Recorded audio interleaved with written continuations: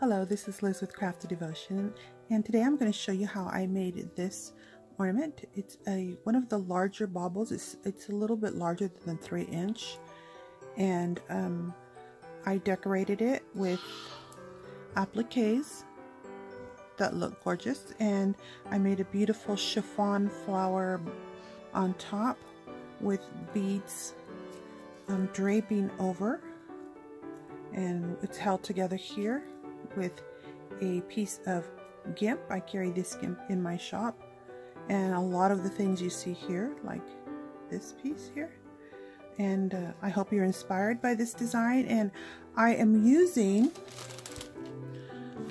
have a few lots of applique lots I put together in my shop, and that's what I decided I wanted to try and use some of them. And this is actually one of the pink inspired lots, because it has a few pinks in it and as well as whites.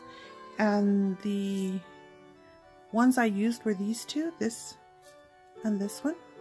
I use these appliques, and I also have this, but this has loaded with some gorgeous, this is almost like a coral pink, I think it's called coral, and then this is a soft pink. You can see the difference in those pinks.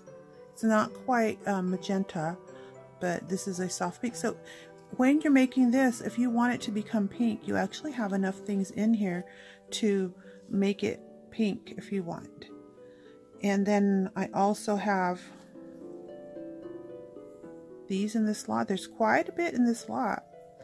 I've used these in some of my crafting also. These are a very pale pink. And let's see, I have leaves in here. I have all kinds of things. You'll see a photo of everything. And I actually placed a piece of a lavender in the lot, so you can see how gorgeous that looks. Let's see, all kinds of things. I placed this gorgeous white in the lot, but this what is made using this here. And you'll see that I still carry these in my shop if you want these by themselves as a mirrored pair, but you'll find that you'll get much more of a bargain if you go through and you see the beautiful, gorgeous things that I have in the lots. I placed things to inspire you to create, so this would look so cute with these white things over here. And I placed a piece of this mint. I carry these mint ones in my shop also. I will place a link to this lot in the description box below. Make sure you give me a thumbs up and comment and share my tutorials with other people if you'd like me to continue to show you different ways that I use my appliques and laces. Okay. I ordered online 3-inch balls, and my 3-inch balls ended up coming out. They sent me something larger, and it's closer to a 4-inch. And these balls are actually very close to 10 inches. Can you see that? There you go, 10 inches. So you can use any size ball, but this is what I'm using because I ended up having a lot of them and I decided not to send them back. What I've done is I've shown you in many tutorials before to go ahead and wrap it. And this one, I wrapped it, if you can see, this is a gorgeous flower here. I wrapped it in chiffon. Now, it has a little bit of a stiffness to it, and I love the way this is coming out. I have placed on there, and I've trimmed it across, and I will be sealing this, but I wanted you to see it without it. So I have tutorials, which I will place links up above, of how to singe this. I teach you in detail. For this one, I decided I have a rubber band, and I've taught you how to use a rubber band, but I'm getting a piece of my cotton string. This is a sturdy crochet type string, and I have actually doubled it up, and I'm going to place that on right there. And it's because everything is white. I don't want the rubber band to show. Most of the times I have been removing the rubber bands, and I did want to let you know that I did use 2 pieces of the chiffon because I wanted my flower to be really large. I didn't want it to be a small flower. I want the flower, for this one I decided I want the flower to be one of the highlights of my piece. This piece has beads. You can see the pearls right there, the pearls, and it has sequin around it, and I want to keep that on there. But when you turn it around, you can see the threading along here. And this threading is what's keeping the sequin on. And I can see clearly that the threading is run and connected all the way around. So what I do is I take my hot glue gun. You can use whatever you want, but I have a detailed tutorial on how I do this on when I reuse wedding bodice, wedding dresses. And I go around and I connect them. Now you want to make sure you at least connect the areas like this one right here. I could see that this is where this started. There's a knot there, and then it goes all the way around and follows this way. So I would make sure I get here and here, wherever these are connected, because I might cut along here, these little appliques. So you put as much as you think you need. You can, I sometimes will just go along every little connection. I have already kind of experimented placing it on, and I decided I want the beads, the pearl beads that are here, to be the prominent part, and I want it to be shown so that the bottom is not. Now you can place this on to start any way you want. This one I'm going to leave it almost complete, and the other one I'm going to cut apart to fill in. So the way I'm doing that now is that in order for it to sit together, I'm going to be able to do a little snip, and this one is not glued down, so I will be careful. I have it upside down so that I can be careful not to cut the threads of it together, so you can see it visually. And but I do want to take the edges that are together so that when I place it, let me show you. Let me cut this part and then I'll show it to you. So go around and loosen it, but be careful. Do not cut the other threads or you're going to lose your beads and sequins. So when I place this on here, so let's say that it's sticking up like this and you're trying to put it down and this doesn't sit right. Well, if you trim the pieces like I did on this side, I trimmed this, then you can glue it down and it'll sit properly. Can you see that? It will sit much better. So this is what I'm doing. The edges like around here, because I could see right away that this is going to be all sticking up. And I'm keeping this together. So go along there, any place that you think, and if you need to, place glue on the spots that you need to place glue on. I'm hoping you guys can see better. The last video I did, I was like way in the corner, and I have a different setup. Start off by placing beads here and placing the beads here, and this one right here, it's going to overlap, and I trimmed it, so now I can move it to the side a bit. And so I kind of estimate where I want it, and I trimmed this too, so I can move it to the side a bit. Around, I have to come here, and if I want to cut it more and seal this off and seal this one off, make sure that they don't move. And then that thread piece that's right there, I would have to, then I can cut it and mold it and move it any way I want. So now it has more give, and you can move. Before you couldn't move it, it was like right here, and you couldn't move that, but now I can move it this way if I want, and up a little higher or more to the side. Can you see that? So this is the types of things that I do with these, and they come out really gorgeous. One of the keys when you're doing something like this is if you're using something that has a background, a mesh background, is matching the back. So this background is important that you match it with something. Okay, so go around and decide where you want everything. And what I'm doing is I'm laying it down and saying, will it sit flat if I glue it? And yes, that is going to stay flat right there, and it's gonna look.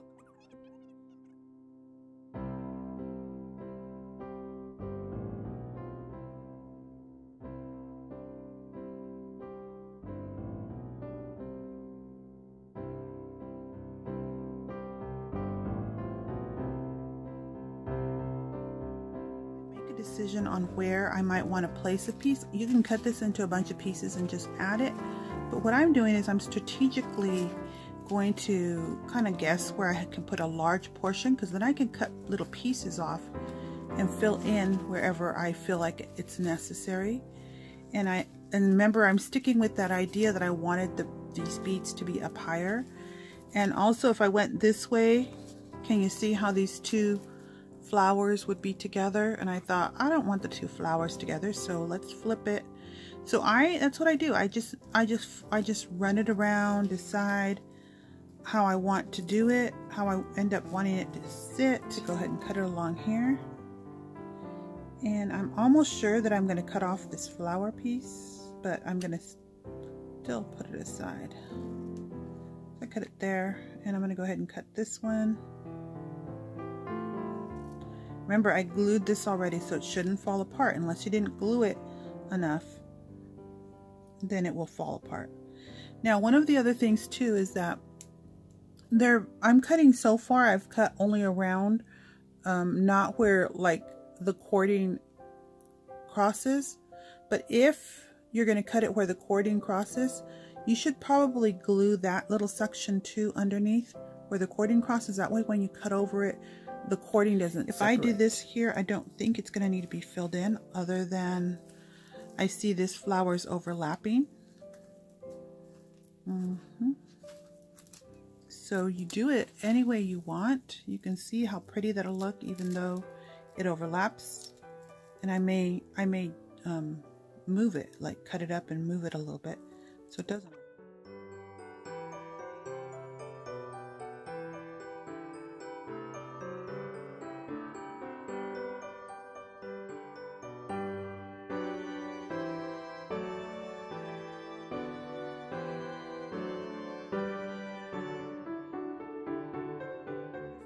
Questions, be sure just to ask me in the comments. When you ask me in the comments, then anyone else who has those same questions can go into the comments and look to see if that question they have has been answered.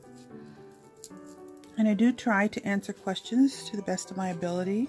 In the description box of every one of my videos, I try to place a link to my Etsy shop. And you will find that right now I have a lot of my ornaments for sale.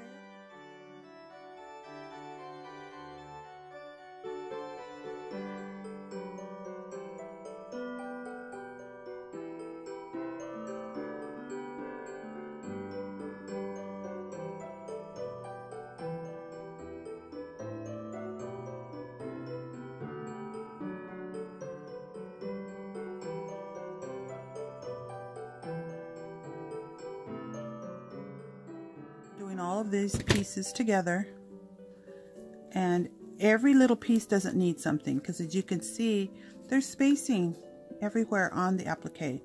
It's all different types of spacing. And so this right now, I'm going to keep on working on it, but I'm going to glue all these edges that you see are up.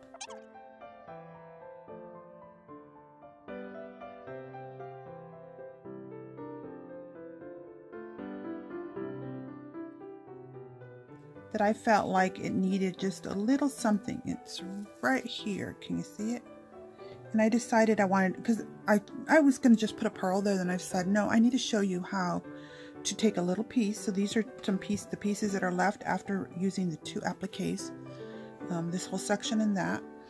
And I want to place something here, and I just fill around and decide which piece I want. And I decided I'm going to do this one just because it's a little things I can show you. I'm going to cut it, and I'm going to go all the way in to this circular area so I'm going to remove this flower end. So now I have just this piece, and I'm going to stick it right in here, and I'm just going to set it there and decide. And can you see here, I placed it in there. And then here, since I separated this, we can change the shape of it a little. Oh, I'm stretching it. I'm back in the corner like I was last time, so let's try. So because you can see I cut that, now you can shape it and decide.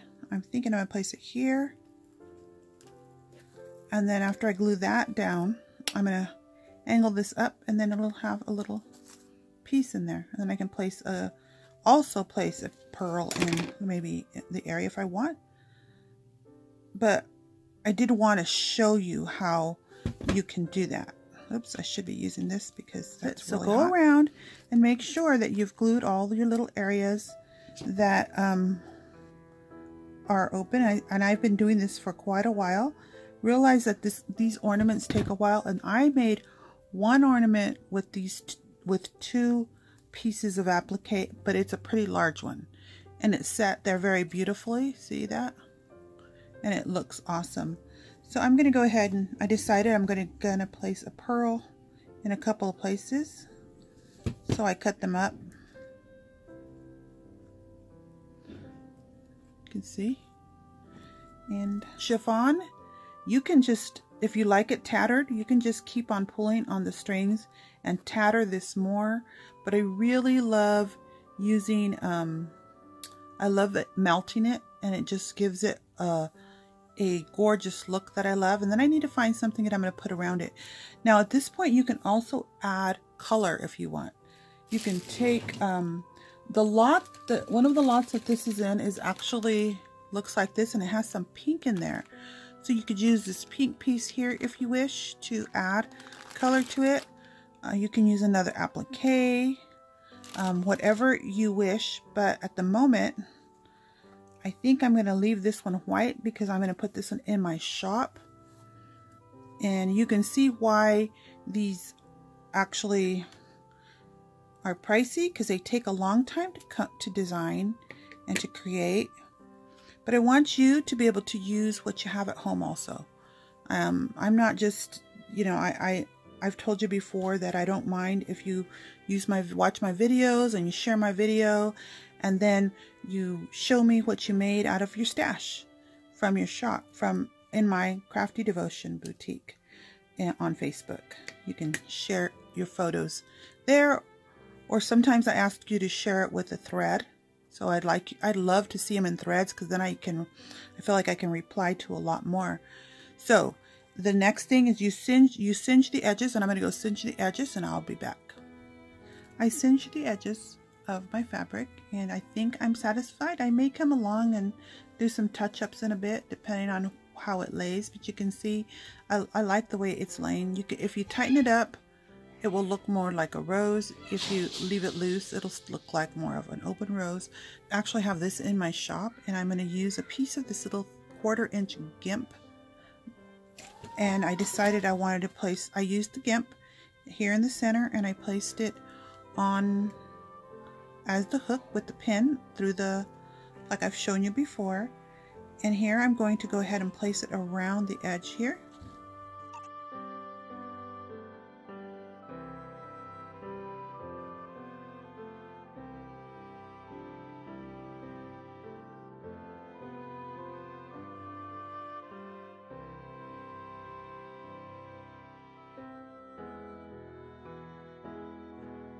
Flower sitting on top, and then it will hang down. It'll look just gorgeous, and you can add more or less beads. And I think I'm going to still add a little more, and I'll be back with my decisions. Alright, these are the decisions I made, and I chose to end up making that beautiful flower on top to look almost like 2 small flowers or a bow. And I placed something here, and sometimes I choose like really, you know, pearl blings like this one. I had put this on there and I didn't like it the way it looked, so I changed it and I put this here. I did place pieces, some like these, and some of the lots. I have bling lots, and in the bling lots you'll find different things like this, and blings like these. I think I have a white lot or clear lot, and it might have pearls in it. And then I decided that pretty much I really decided I wanted to use these beads. Now these beads are a bead that I carry in my shop. So this is the back area, and it has, what I did is I placed the beads right down the center, kind of like the same way I put the attach the hook here with a pin, and I just stuck it in the center, and I glued them in, and then I let them drape over. And at first I had placed some white ones by accident. I wasn't thinking of, the pearls are more creamy than they are white, so I decided to add some more. And I could have taken out the white ones, but I left them in there. This is Liz with Crafty Devotion. I hope you were inspired to use some of your own stash to design something beautiful, or you can head over to my shop and you will find a lot, and I think this is in the pink lot. This is it has some pink in it, but it also has two of these so that you can make a large, and I still had some left. So if you use a small one, you might be able to make 2, but you'd have to do a lot more cutting. I hope you're inspired to use your own stash and to check out some of the things I have in my shop that you can use to embellish.